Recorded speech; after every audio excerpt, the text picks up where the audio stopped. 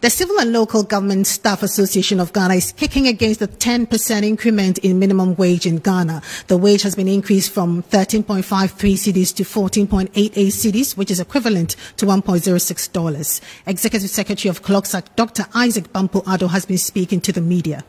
Well, our base pay proposals, and we're giving it to government. We want a response from the proposals that we give to them.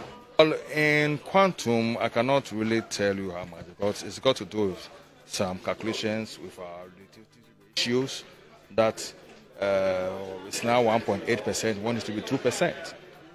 And there's got issues relating to the minimum wage that per the Cohen report, the base pay should be 10% above national minimum wage.